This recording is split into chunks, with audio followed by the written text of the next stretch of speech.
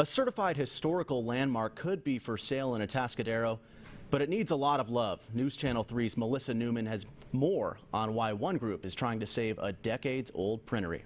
It might be hard to tell now, but this building used to be one of the most important printeries in California. It was a large printing press in Atascadero, unique to the area, and it printed for Sunset Magazine, it printed for the San Francisco Chronicle, it printed for the LA Times, and also the Illustrated Review. Which creates a special connection for Nicholas Matson. He now writes for the Atascadero newspaper. This is the original home of the Atascadero News. The very first edition was printed here.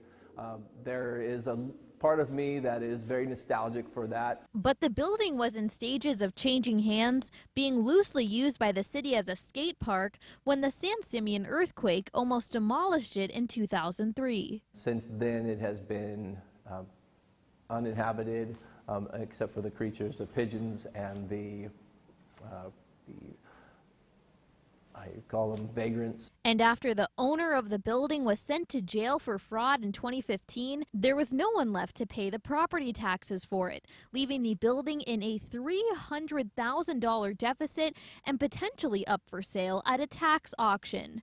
Now the Atascadero Printery Foundation is stepping up to pay those back taxes in order to ensure the building goes into the right hands. We have raised about $30,000 in cash donations and pledges for the purchase of this building, and we need to continue to raise that money and to gain that interest so that we can convince the County Board of Supervisors that we have the purchasing power necessary to complete the process. Once the tax money is paid, the restoration efforts can begin, but those will cost about $10 million, which is why the Printery Foundation believes it should stay theirs. As a nonprofit, we are able to avoid paying property taxes and avoid paying the prevailing wage that it costs.